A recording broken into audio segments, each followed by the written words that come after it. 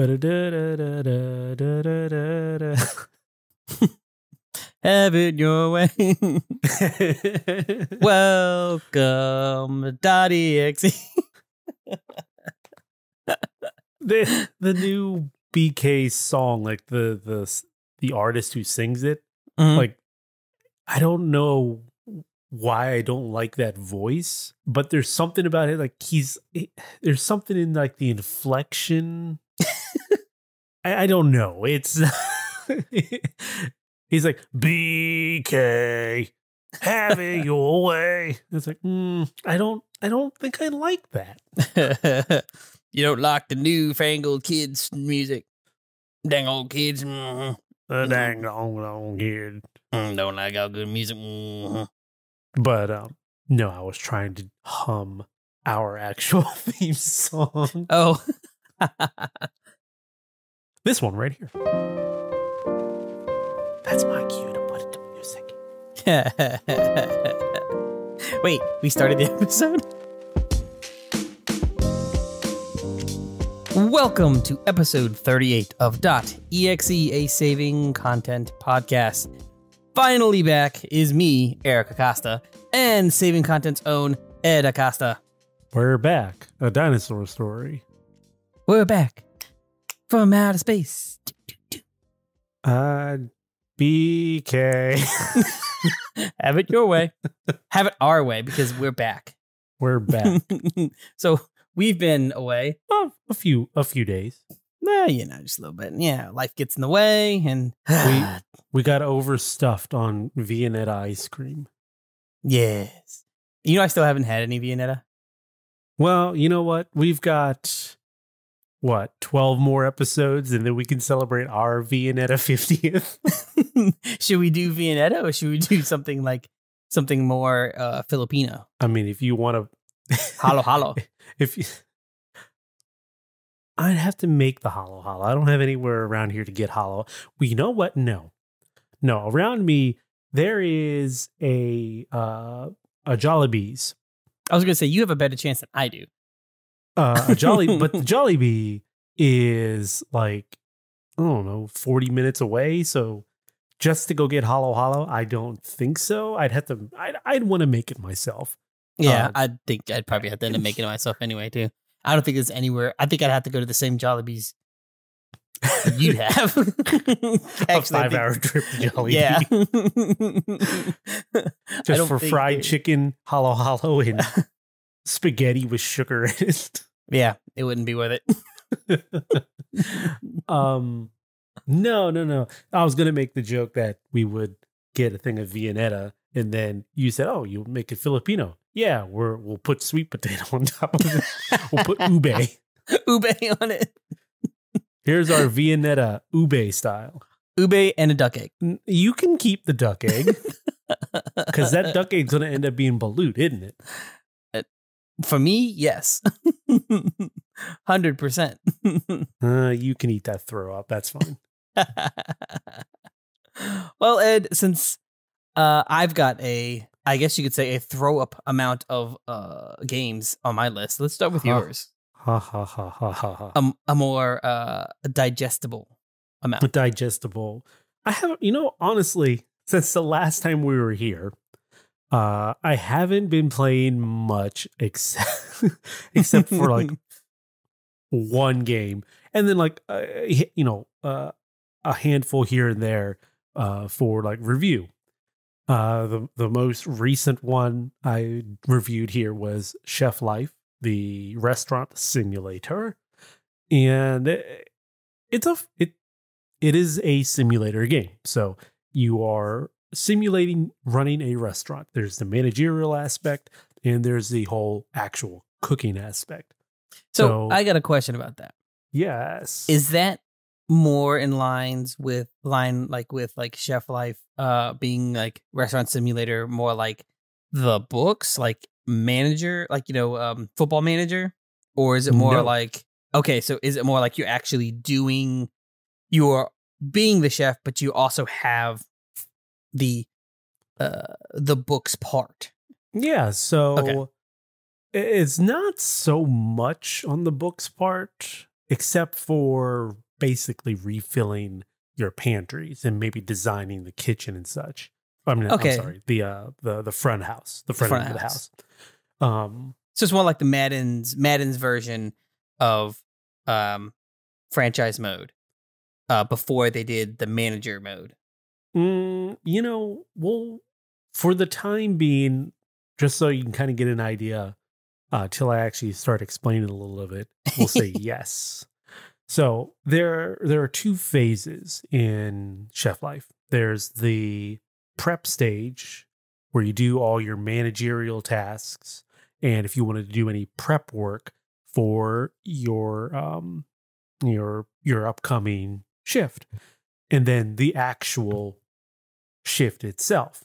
Now, in the lead up to opening for the day, you can do things like purchase new decoration for the front of the house. You can rearrange tables, you can rearrange the chairs, and you can basically decorate to how you want it to look. Along with that, you can go in there and you can set up your menu for the day. And your menu is based off of the recipes that you have unlocked so far.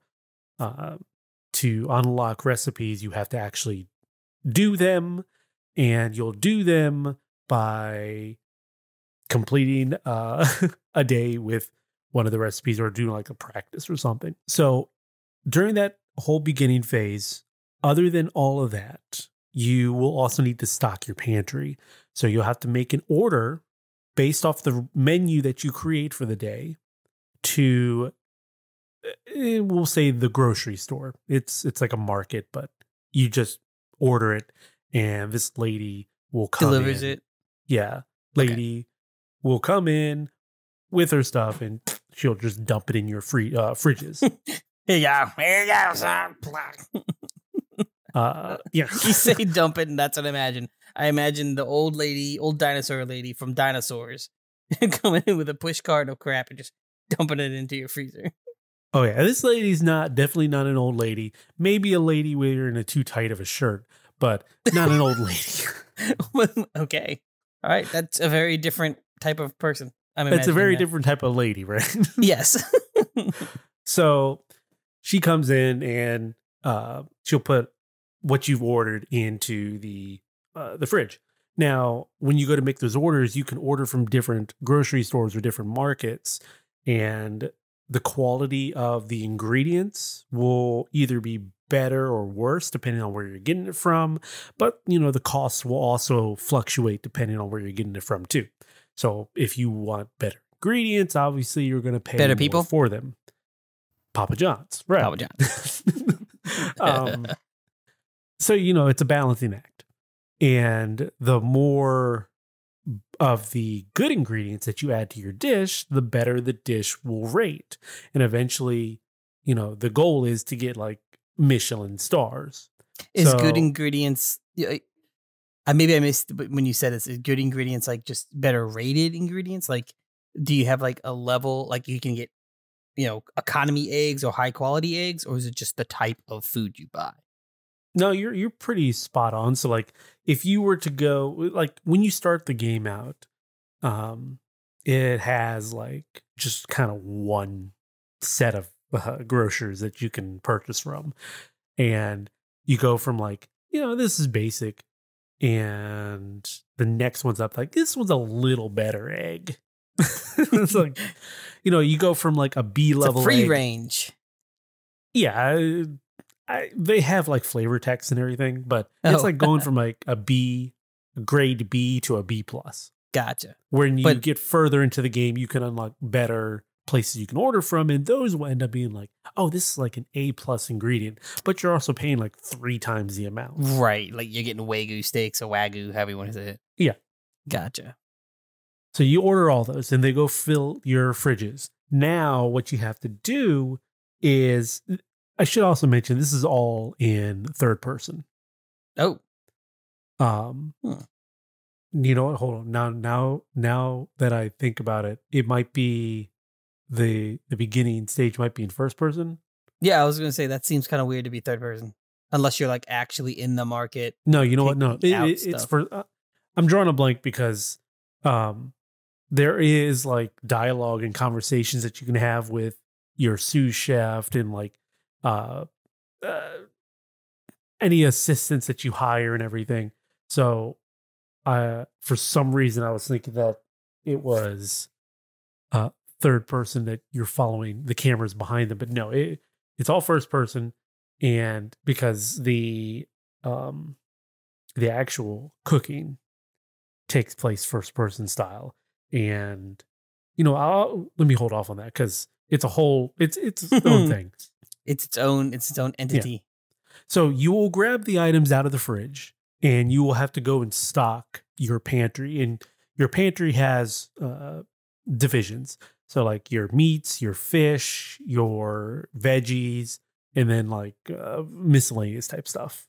So like oils and things like that. So you go fill all that up. And now you're ready to actually, if you want, which you should, prepare items that you can do beforehand. So let's say you get in there and you want to make. So one of the dishes is like just like a fried fish. It might be salmon. I'm drawing a blank on what type of fish, but it's fish. Okay. So if you wanted, you could just go ahead, fast forward the clock, start the day, and your menu, let's say you pick the fried fish dish. You could go ahead and just go. And you'd have to go grab a fish out of the pantry, put it onto a cutting board, fillet the thing, take that fillet, bring it over. Now, this is all you actually walking it over. Bring it over to your cooking station where you will now hit it with flour, and then you'll put some oil in the pan. You put the fish in the pan and you'll fry it. So you can go about all of that. Or if you want to speed up the process, because this all takes time and you only have a certain amount of time that your restaurant is open to customers, and you don't want to have people wait too long because they will get angry at you. Oh, who knew? And if they get angry, the rating of your dish falls. And obviously you want to be higher rating so that you can get, better stars and yada, yada, yada. So it's the rating is per dish, not so like each dish is its own rating. And then at the end of the day, depending on how well you did on all the dishes that you serve, it's accumulation. Gotcha. So you could do all that at that time, or you could save yourself some time by going ahead, cutting the fish during the prep time, breading the fish during the prep time, and then sticking that fish in the fridge. So then when it comes time to actually make the dish, first customer comes in, they want fried fish with, whatever veggie or something. You just pull the breaded fish out of the fridge, and now you just go ahead and you go do it. So you've saved yourself some time. Now, when you do the prep, you can only prep as much as you purchased, correct? Yes. Okay. So, I don't remember if there's like a difficulty slider, but I do know when you go for the difficulty I was playing under, it's going to order the amount that you need for that day.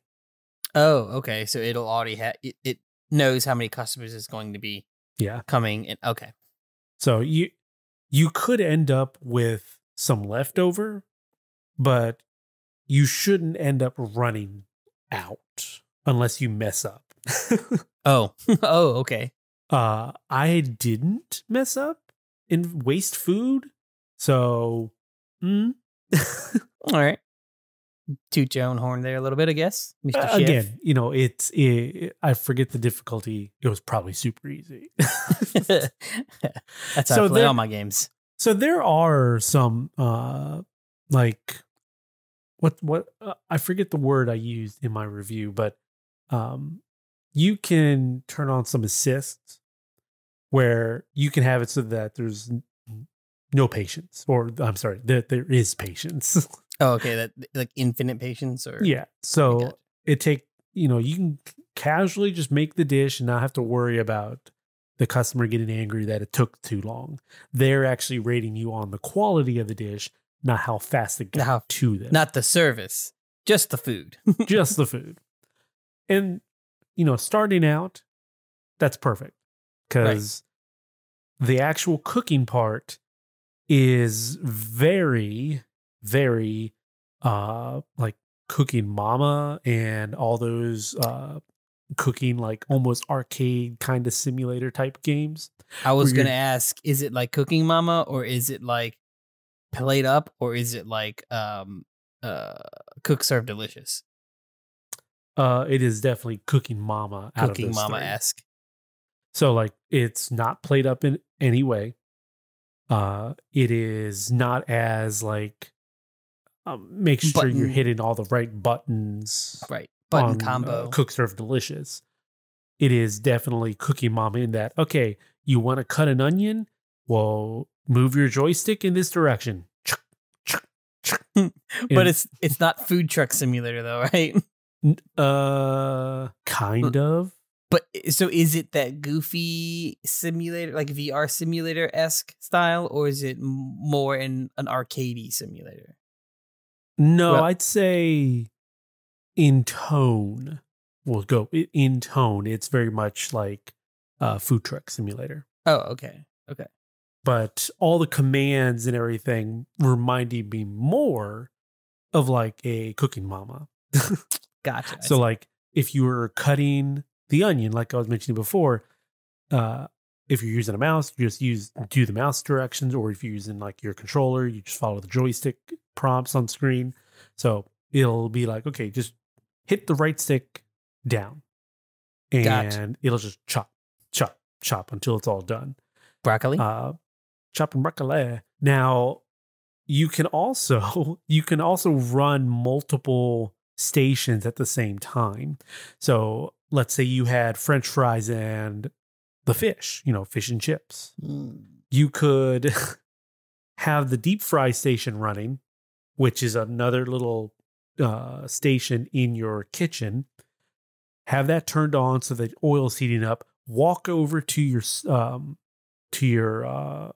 burners and pull out your pan, put it on the burner, put the oil in there, get that heated up. Oh, you better go check your deep fryer, make sure that it's hot enough. It's hot enough. Let's pop those French fries in there. Go back to your stove, see if that's good enough. Start getting your fish on there. Oh, you got to go check your deep fryer, make sure that your fries aren't burning now. Right. And there's progress bars and timers and all of these. And for the most part, you can see them all. But you have to be out of the action view. When you're at the stove, you're looking at the stove until you actually click on it, and then you're into the stove, and now you can move things and turn heat up and down and like flip and all that stuff. Each device is like a window, like you're going into it to activate it and interact with it, but to see other things you have to be outside. You got to pull out, otherwise you won't be able to really see any of it. See if like something's on fire. Can you burn? One thing I've always thought is funny with other cooking games, you can't like burn oil. Like you can put oil in a pan and get it ready, right? Mm-hmm. But they never have that action of like, oh, you waited too long, this oil burnt. I don't have an answer for you on that one. My guess would be yes. So like if you let it sit there and the pan got too hot, it could burn. Because you can burn your food. That's definitely not obvious. And I even get into the actual how the recipes work. So the recipes themselves, you kind of have to memorize them in how you go about doing them. So like the recipes are broken down into like multiple stages. And so like the cutting's one stage, the frying's another stage for the fish. The putting it on the plate with the other veggies that you cut or the French fries is another stage. So in your recipe book, you can actually look at the stages And each stage will tell you whether or not there's a specific thing you can do in there to make it a better, like, to make it better. Like if you wanted to throw some salt or pepper in there. Oh, okay. To give it that extra star rating, or not star rating, but it's like a quality bonus. rating. Yeah. So you can do that. And to help remind you of like the ingredients you need to grab, or, the specific steps for the recipe, you can pin recipes to your main UI, your user interface. So that way you can walk over to the stove and you'll see in the top right corner, oh, right, I need to go grab the fish and I need flour, I need potatoes, I need all that. But it doesn't do it automatically. You have to manually pin that. You have to go manually pin that, correct? Mm. So after you're done putting all this together, you put it on a plate. You can serve it up right then and there, or you have the option to customize how you plate it. So you can go in there and you can take the plate. It'll have like this top-down view of the plate, and you can move the fish where you want it to be plated on there. You can take your French fries. At first, there's only one way to put the French fries on there, but you can kind of move it around wherever you want on the plate. But you can eventually unlock different plating methods. So like maybe it's the French fries in a stack. Maybe it's the French fries in a little ramekin. Maybe it's the French fries that are cut up into like little cubes or something. So, you have... Can I make Lego French fries? Yeah. So you get options later on that you can unlock to make your plating better. The plating itself, I didn't notice having any effect on the score. It's just for your own visual. Your own benefit. Yeah. But if you like a way that it plates, you can save that. So then from then on out, whenever you make that particular recipe and you go to serve it, it's going to be that. It's going to be, you don't have to go and do it again. It's going to come out as that design. It's almost like a create a character, but kind for your dish. Create a layout. There you go. So in the end, the goal is to, just be the best restaurant, earn money, upgrade your equipment, get better stuff for your kitchen, better ingredients, and that's the loop of the game. That is your, point A to point B. So it is a simulator through and through in that regard. And, if you like that sort of thing, it's fun. I think I prefer I think I enjoy it more in that regard than, say, something like the food truck simulator with the way it does its preparation and everything. Right. It sounds more enticing to me. There is a story also, by the way, but it's here or there. It's just some kind of filler to get you through to everything. It's just enough to give you the justification to do it. Yeah. Okay. So, go read the review that I put up there. It's a lot of fun if you like that stuff, or if you just like cooking in general. It's just a fun time. Another thing I've been playing is Terra Nil. Now this one comes out on, actually, it'll be Tuesday when either this goes up or the day after. But embargo is Monday, so I'm going to go ahead and talk about it.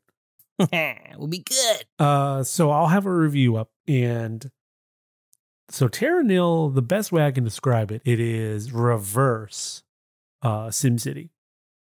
Now, you said that before we started the podcast, and you said reverse SimCity, and I was like in my head thinking, what is that?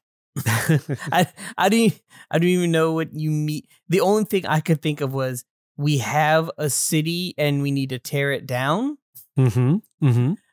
But that's about it. It's kind of like that. Now, this would be if the city was already a wasteland.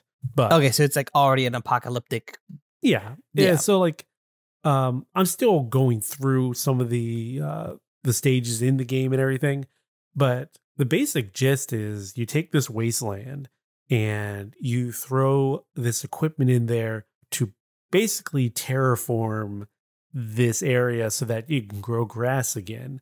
And then from the grass, you got to be able to refill rivers. And then from the rivers, you'll need to, replant forests and swampland and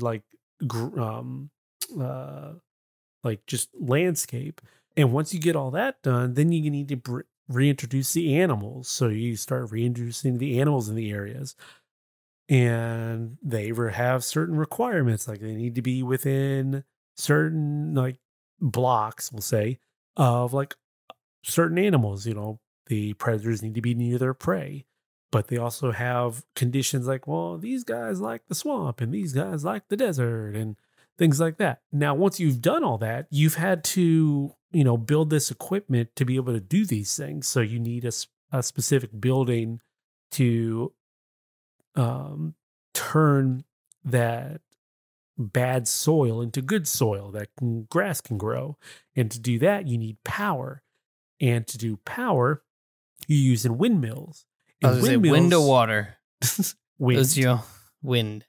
And you can only, early on at least, you can only build windmills on rock. You can't put it on the actual grass. So it leaves you certain areas that you can start building. When you build a windmill, you get a circle, and basically with a diameter of where you can place things, and they'll get power. Ah, yes. And then once you do that, then you place down the building, and it's going to show you the area that it will be able to affect. So if it's, cleaning up the dirt to be grass, it's going to show you the area that it'll do that. The pylons in StarCraft. Kind of, yeah. Yeah, kind of like the pylons for your energy. I was also describing to our good editor-in-chief, Scott, that my first thought was yeah, it's like a city builder, but it's kind of like, this reverse city builder, kind of like a reverse RTS. You're building these buildings that you'll eventually have to just remove. Right. They're essentially being built for temporary use. Yeah. So you're building all this stuff, and you actually have to get rid of it by the end of it because you want this to be back to nature. And you want a self-sustaining. So you're kickstarting a self-sustaining ecosystem. Yeah. Yeah. So you're cleaning everything up, and you're just making it nice and pretty again. And when you get to that point, then you got to use equipment or bring equipment in that's going to demolish and recycle the equipment that you just built. And that'll go into building your dropship that will basically fly you off to the next area. Now, there is a currency that you use to be able to build these items. And the currency is, I forget what they call it, but it's like your green score. So the more you're doing to make things better, the higher your score goes up, and then you're able to do more. So by the end of it, you should have enough score to be able to demolish everything, build your ship, and leave. Ah. What if you don't? Then you just keep building. You keep going. Okay. Keep going. Low level stuff, making it to the high level stuff to eventually just break it down and recycle. Gotcha. There are 3 different difficulty levels. There's a cozy mode, basically just nice and relaxed and chill. I feel Terra Nil in that state is very much one of those cozy games. You just sit back, you relax, you listen to the nice and calm music, and you just revitalize the land. There's also a standard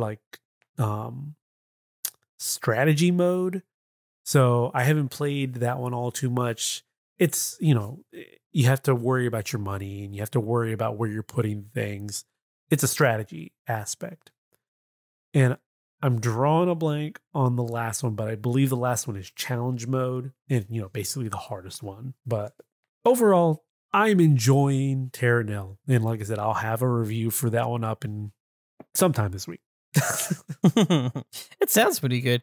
I heard it.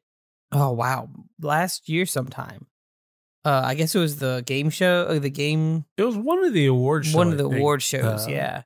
A trailer popped up for it. Yeah. And I was like, that's an interesting concept. Just in general, to be like, hey, we're reversing, we're undoing, the standard, destroying the land to make it habitable for humans. I'll have to check that out. Yeah. So Chef Life 2 also. I think Genevieve might like that. Yeah, the restaurant simulator, like I said, that one, you get that nice calm before you kind of learn the ropes a little bit, and then you get into the cooking part, and it's a fun time. The only other thing I've been playing is Destiny 2. Destiny 2 that has consumed our lives. The last time we were here, we were back into Destiny and going through the Beyond Light and Witch Queen campaigns and everything. So in between that time, Lightfall has come out, and I'll have a review for Lightfall as well. I will say that I am enjoying what they've put together. As a package as a whole, Lightfall is good. The story is, hit or miss. I think it does some good things, but it also assumes a lot. I was just going to say that it misses. The misses that it has is the assumptions that it takes. It's like, I feel there's either a chapter missing sort of thing, or they're pre-planning for this stuff to be revealed later on as that's that you should have just waited and you would have found out. Right. So there's that. Like, I guess the big question, if you have played Destiny 2's Lightfall expansion, there's a whole thing called The Veil, and that in itself is partly why there's people out there online just saying that the story isn't doing it for them. It's because of that, and there's some other things along the lines of like unanswered questions and things. And like we were saying, there's some assumptions that the game thinks you either know or are going to know later that they don't telegraph. And so the story in itself is not their strongest suit. No. But Neomuna as a world, an area you can go to. I think it's a nice little like futuristic 80s retro future city. Really neat. I don't know about the Cloud Strider stuff. Yeah, but it's fine. It does the job. I think that this DLC felt more like they're putting more gameplay in than they are story. They're doing the gameplay more justice, or better justice, than putting more story in. It's then trying to change things up a little bit so people don't get so bored as quick. I feel that's what this DLC's intent was. And you can feel that a lot in the new ability, the new power set that they have in there, the Strand. Now, I know you're not a big fan of it. You like your solar. Yes. But I really like the Strand. So like, I also enjoyed the Stasis, and the Stasis was very much the from a distance type of power set, where you're throwing things out there, freezing people in place, or you're throwing out a little ice tornado, and that thing is keeping people away from you. So that is more of the the distance The crowd. attacks. It felt very much like both Strand and Stasis to me feel like crowd control or Yes. maintenance. Exactly. Not necessarily I'm going to do big damage. I'm going to do crowd control and then come back to the ones that I know I need to take care of first. Right, sure. So like the Strand, that one is all about like your area of attack, because your super is, well, for Hunter at least, your super is the kind of like a kunai on a rope. I'm forgetting what they call that now, but you're just swinging that thing around as if we're this big old rope, and you're doing a big area of effect on everybody around you.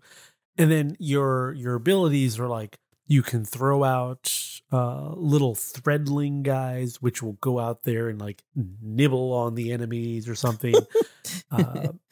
You've got a grappling hook that you can use to, either have you traverse faster or bring you into people closer. And the other one that they give you the option for is this little grenade that will just like kind of string people up so that they're stuck in place. Marionettes. Yeah, sure.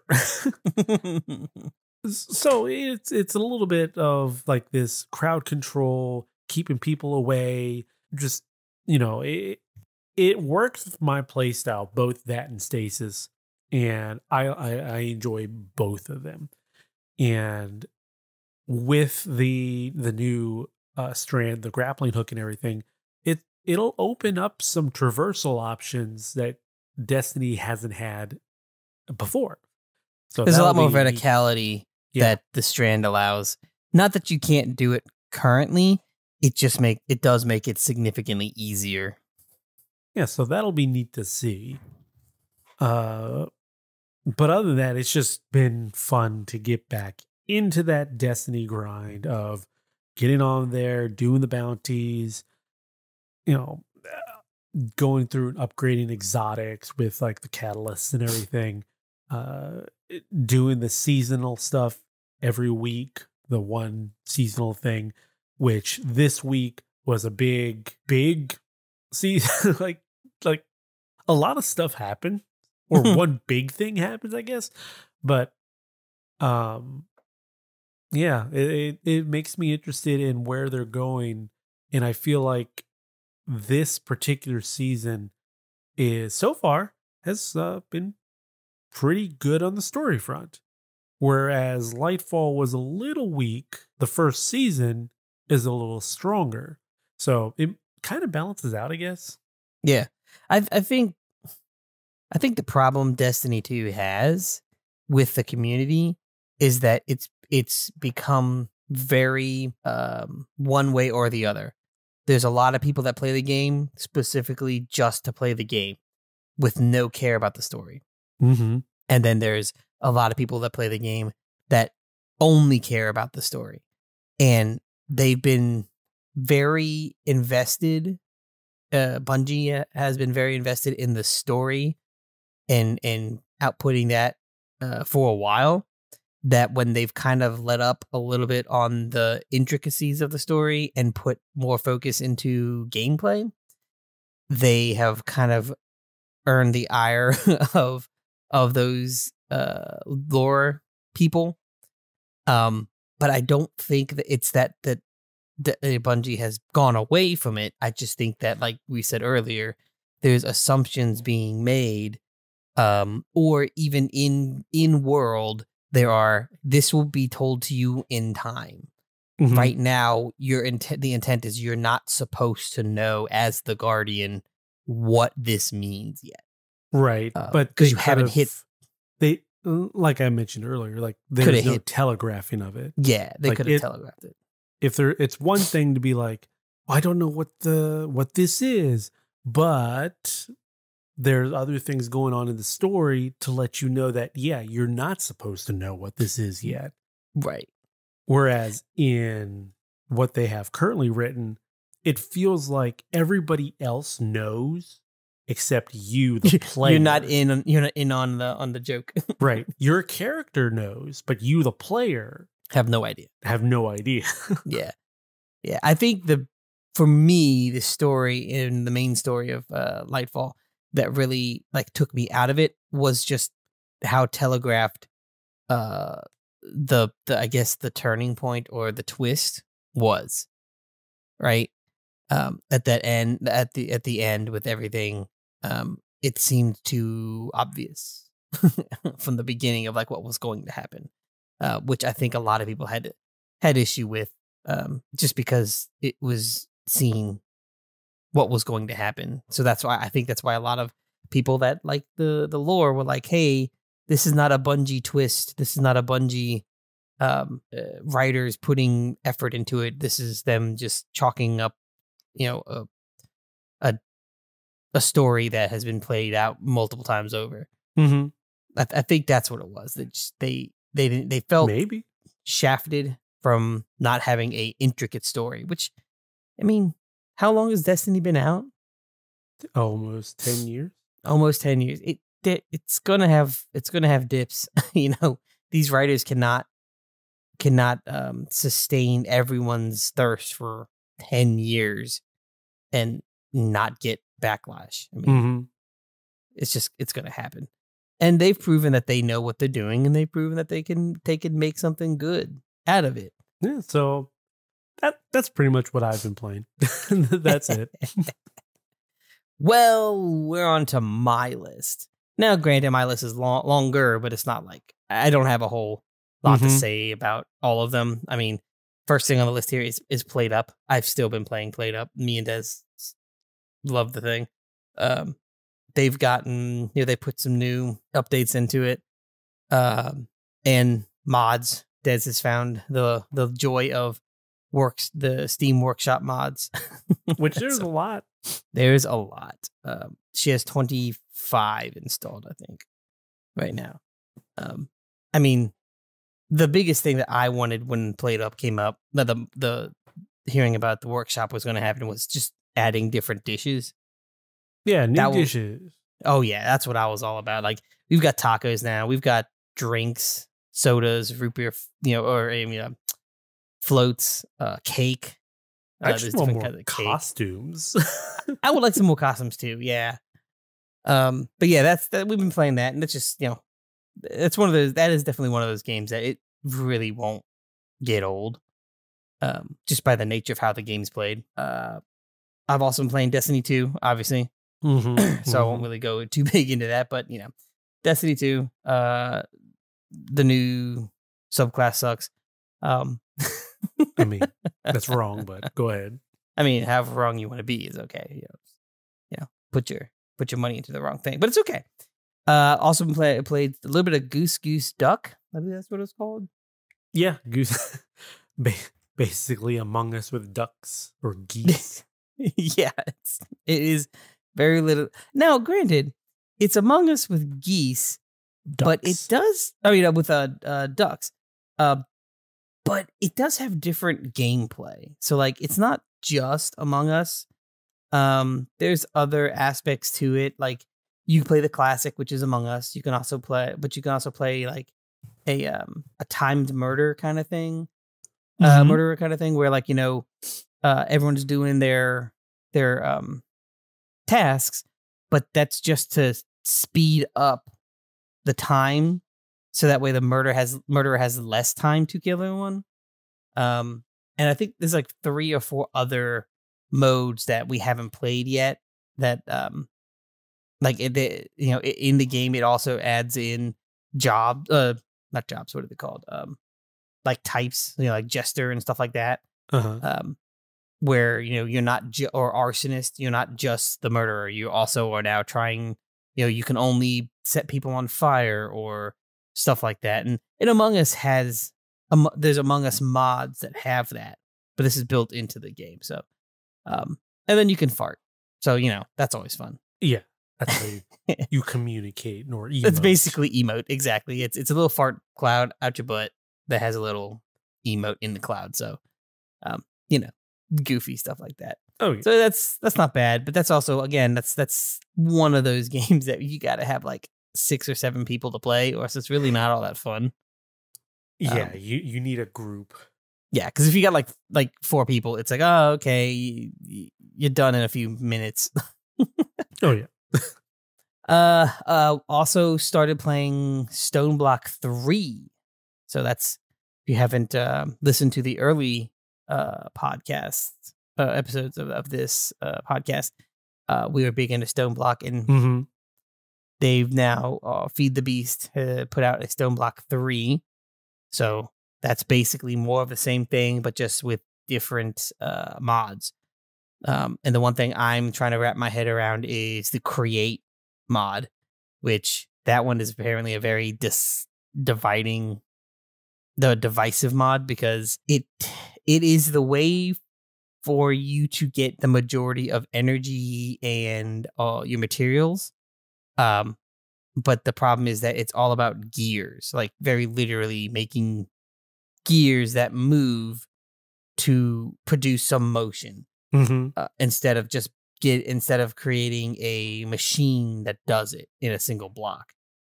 So, you'll have these like multi-blocked devices that, like one of them has the one that I have is a milling machine, right? And you literally, it's a milling machine. You put stuff into it and it grinds it or mills it, and out comes like, coal or something. But it's not a single block. The milling receptacle is a block, but then you need a conveyor to take what comes out of the mill into a chest. So it's actually 3 blocks. But to make the mill spin, you need a gear, a horizontal gear, and then you need a vertical gear connected to another horizontal gear that's being pushed by water, because it's a water mill. So like this thing that would have been like a single block in many other Minecraft mods is 6, 7, 8 blocks, and you're powering it by motion. So I can see where people would get upset with that, and I can say honestly, when I first saw that, I was upset with it because it's too much work. It just takes more time to learn it. Looking at it, it just looks and sounds very complicated. Yeah. When all I want is just more chickens and cows to make. See, that's what I want. And I keep telling myself I'm just gonna go into modding Minecraft and just add more chickens and more cows and do like sheep. Yeah, like resources. Do each of the animals, like, okay, well, here you need to go and collect all the chickens, all the different mineral type chickens. Right. And here's the same thing, but with cows, and the same thing, but with sheep and pig. Just give me that mod. I don't care about everything else. Just give me that mod. Right? Well, like, that's the thing, is like you could do like chickens that do like the minerals and the hard, the irons and stuff like that, right? The metals. And then you could do the cows that do like the liquid stuff, anything that can do molten. And then you can do sheep that can do like, foods or grains or stuff like that. Like there's a game there, right? There's a mod in there. It's just, I need to learn how to make my own mods in Minecraft. Haven't done that yet. But that's Stone Block 3. It's more of Stone Block, but different mods. Fun, but honestly, I can say it's not nearly as fun as 1 and 2. Because it's not as easy to get energy or power in it. Energy. Power overwhelming. Other than that, I also played Stellaris for 4 hours approximately. Oh, okay. And for 4 hours, after 4 hours, I realized this was not a game for me. Because it is very much a space calculator game. It's all about in like politics and diplomats.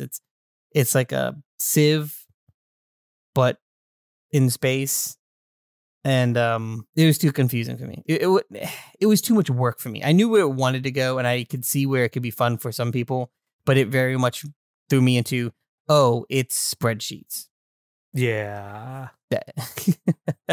I like the fact that you can, like, you know, you had like a Mass Effect map, like space map, Galaxy where you can map. a galaxy map. That's what I was looking for. A galaxy map where you can like fly your ship, you know, around, and then you can also, you know, build Corsairs and stuff like that. And there's fights in it. I never got to that point because it just it's all about mining resources, which I don't mind that much until it becomes spreadsheety, where it's just all about how much of a resource you have, or what do you have, what can you trade to something else, another area, to get what you don't have. I don't like that. It's too much. So I gave it 4 hours, and that's I think maybe 4 hours. It might have been less than that. And that's as much as that's gonna get. Because it is already uninstalled and off my computer. Goodbye. Goodbye. I've also been played Electrician Simulator. That is because I watched a video. And I'm like, you know what? I did like that game. Let me get back into that. And I got back into it, and I do like it. It's fun. It's that simulator game of like, I can put on a podcast and just put stuff together. Are you continuing our What's Amperin? What's Amperin? Yeah. I forgot that's what we called it until I saw the video, and then I'm like, oh, what? That's on my computer. And I made sure, and I continued. And I am What's Amperin? What's Amperin? What's Amperin? Still funny. It's still good. But if you don't know what Electrician Simulator is, take a look at the video. Yeah, give it a watch. Yeah, give it a watch. It's fun. If you have any kind of like remote inkling of like electricity, like that's kind of interesting to you. If you like electricians. Yeah. I don't. If you like European electricians. Yeah, there you go. It's not bad. It's pretty fun. If that's the kind of game you're going for. It's kind of like a pressure washer simulator, or power wash simulator, or power washer. It's only fun if you find that kind of thing fun. It's very hard to be like, it's not gonna turn, it's not gonna sway a new person. Right. If it's someone that's not really into that type of mechanic or that type of thing, you're not going to be like, oh, I like it despite the fact. Like, that's not going to happen. Also played Hogwarts Legacy. Yes. Witches. Wizards. I'm going to preface this with, I hate the Harry Potter series. I don't like the books. I don't like the movies. The game, not that bad. I find the game's mechanics and stuff very good. Smooth. It does the job that it intends to do. Like, it does what it intends to set out to do. I did stop playing it mainly because I could not get into the story because I just don't like Harry Potter. But Genevieve, she's been playing a lot of it. She does like it. Oh, good. She hasn't played in a little bit, but she's been has a lot of dance stuff. Right. But she has stolen my PS5 a few times to play Hogwarts Legacy. Yeah, but between dance and school and creating her Destiny 2 character, there's just not a lot of time. Yeah. Her Destiny 2 character that she swears she's not going to create, but we both know that's going to happen. She's actually a Hufflepuff. A Hufflepuff. And that 100% fits that child. What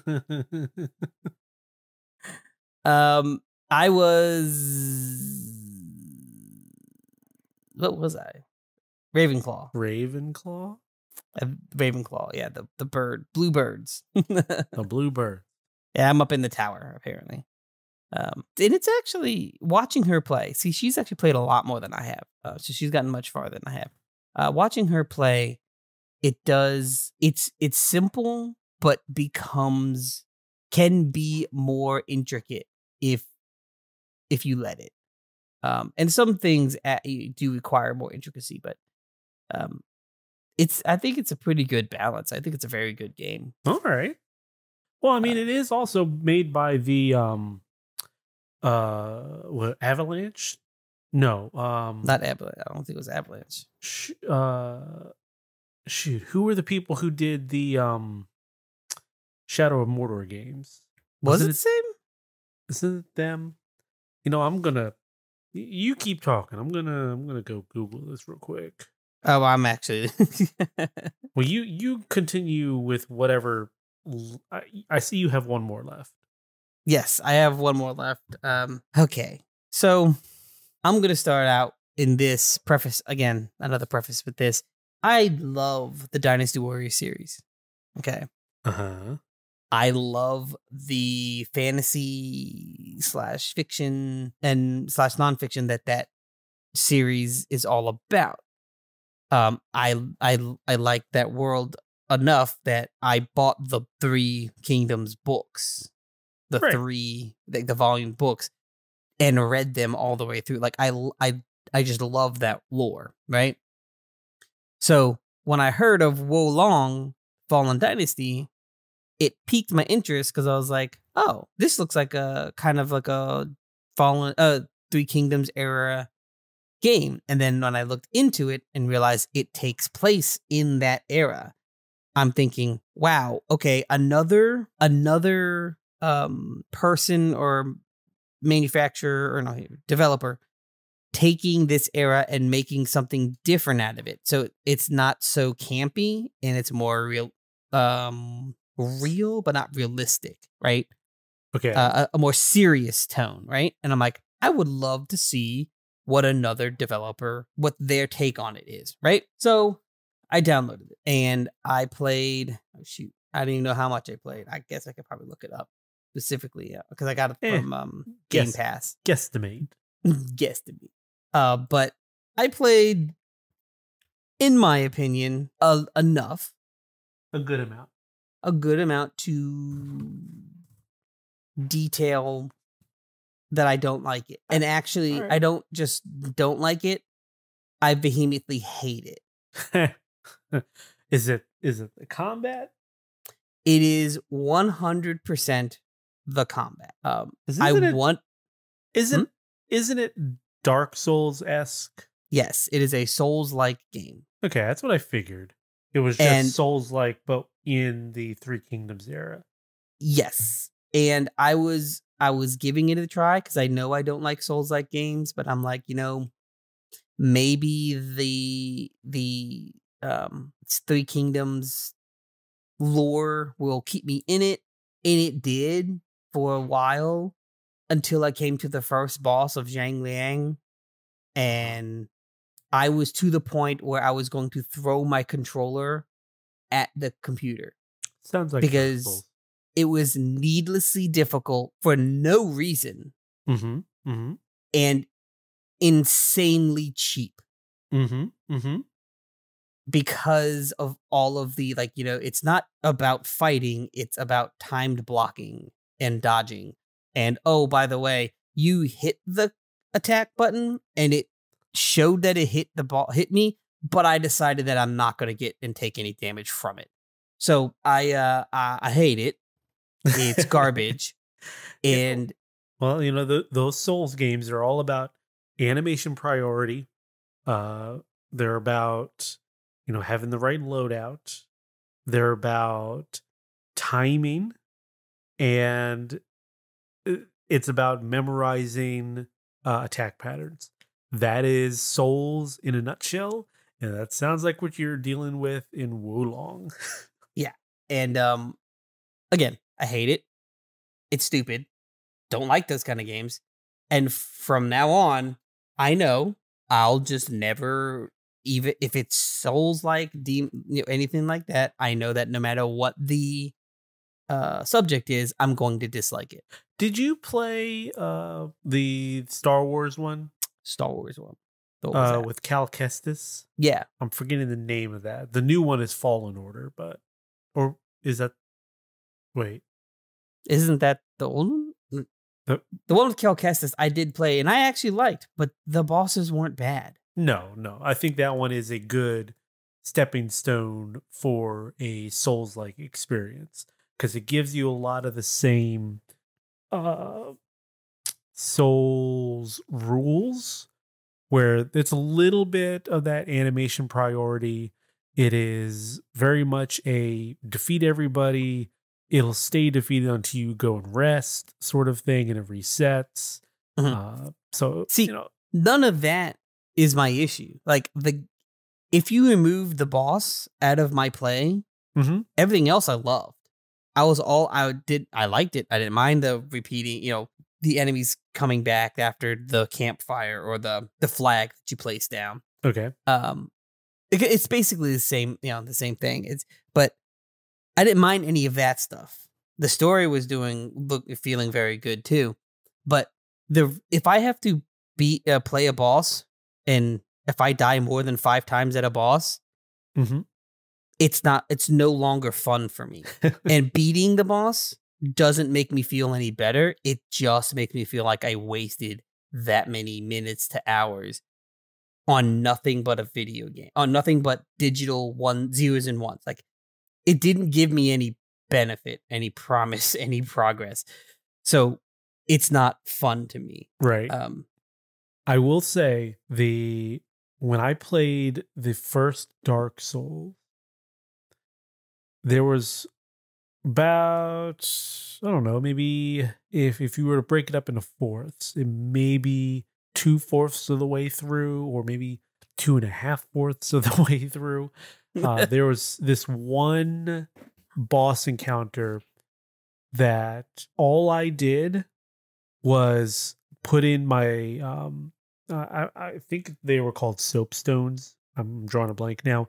Basically, you're putting out a feeler for other people to be like, hey, I can help you. So I sat there and just kept helping people with this one boss and leveling my character up. And after I did that, the rest of the game became way more enjoyable to me because I was over leveled for a lot of it. So I was able to, take hits. I was able to attack and feel like I was doing damage. And I don't know if I would have had the same enjoyment of a Souls game if my experience was not that. Yeah, so I'm sure if I spent enough days doing this, I may get to a point while I was overleveled and to the point where it would be fun. But the way that Wolong, the first thing I gotta say about Wolong's fighting and stuff, there's so many bars and like mechanics in it that are just not necessary, but they're there to make it more convoluted. But like you've got vitality, I think is what it's called, 5 different vitalities: earth, wind, or earth, water, fire, something. Go planet. But basically that's what it is. It's those earth, that element kind of thing, and you can upgrade those, and those will give you, those upgrades are specific paths. So like, one is equal to basically strength, one's equal to stealth, one's equal to, melee, that kind of thing, right? So you upgrade those individual paths. From what I was reading online, there is a maximum level to those paths. But what made me a little irritated was that it's not a maximum level for each path. It's just a maximum overall level. So at 150, you're maxed out, right? But that's 150 total of the 5 groups. So at max, if you went equal on all of them, you could do 30, right? Yeah. You could do 30 level on each one. You can go higher on those levels, but that would basically mean you'd have to respec your thing to put more into one or the other. Right. which pisses me off to no end. I hate that type of thing. I'm playing a game to be a superhero. Let me overpower. Then you have, and this still kind of eluded me just because it's, again, more mechanics and more confusing. But you've got your basic attacks, which are square. And then you've got like a spirit attack, I think it's called, which is triangle, which is a stronger attack, but it takes up a little bit of like your spirit energy. And then you've got, you hold R1 and you can do a martial arts attack, which is a stronger attack, more precision, so you could miss very easily, but it is stronger. It does take a little longer, and that also takes up some of like your spirit energy, right? Then you can have a wizardly attack, which is magic. And that also takes wizardly attack. It's called wizardly. You call in an owl, and here comes Harry. Speaking of, it is Avalanche software. It is the Avalanche. Okay, it is the Avalanche people. Actually, is it software? Either way, it is the Avalanche team that made Disney Infinity. Okay, so that makes sense. It is not the Just Cause not Avalanche to just call team. Avalanche wrong. Yeah. So there we go. But the wizardly, it reminded me of a much more in-depth skill tree of the Witcher's sigils, or Ard, the Ard and Igni and all that. Which for the life of me, I can't remember what they're called, but the basic magics that the Witchers can do. It's like that, but it's not basic. Like it's more in depth. They do much more, much stronger spells. There's like lightning and fire and stuff like that, which I obviously didn't get very far because I didn't get a whole lot of points to put into that. And that's good. Those are fine for like the base enemies, but when it comes to the boss, they don't do squat. They take too long to do. And again, like I said, because the boss decides when it wants to take damage and when it doesn't, it's kind of irrelevant. So, Wolong Fallen Dynasty is for someone out there, just not me. Yeah. And it has been also uninstalled from my computer to never again go onto my hard drive. Goodbye. Good riddance. Which sucks because I was really into the story. I really was looking forward to seeing what they showed the story as, because it wasn't just like this. You start at the Yellow Turban Rebellion, and you have Zheng Jiao, Zheng Liang. Oh, and shoot, his other brother. I can't remember the other brother's name. Zheng Bao. I think it's Zheng Bao. Sure. I believe it's Zheng Bao. But those three are like the bosses of the area, and they're trying to overthrow the Han, but it's not like in Dynasty Warriors where it's like, they're just raising people, a militia to overthrow the Han. They've actually gathered a thing called the Elixir and is giving it to these people, which are making them almost like undead, but entirely devoted, and have slightly more powerful. They're more powerful, but they're dumb. Okay, like that kind of like zombie-esque feel. If you get too much elixir in you. So like there's this like more magical, whimsical world put in on top of like the Dynasty Warriors feel. Or I mean Dynasty Warriors story. But it's taken seriously. So I was excited about that. But I guess I'll just watch the videos on YouTube. Yeah, might as well at this point. Yeah, at this point, yeah. But in the long run, like I said, I really, really wanted to like Wolong Fallen Dynasty. It's not the game for me. But we've run a little long, and we've rightfully so. We've had a lot to talk about because I had a lot of games and a pretty big gap. But I did want to say before we kind of end the show, I did want to point out and show some respect for Destiny 2's voice actors for Zavala, Lance Reddick, Yeah. A great man. Honestly, Ed, you were showing me some of the videos and some of the stuff that he did for the Destiny community. Oh yeah. And it's just it's great to it was great to see that kind of interaction with a person who also played the game. He really did play the game a lot and enjoyed his time with it. Yeah, I think some of the accounts that I saw was that he put in like 14,000 hours or something crazy like that.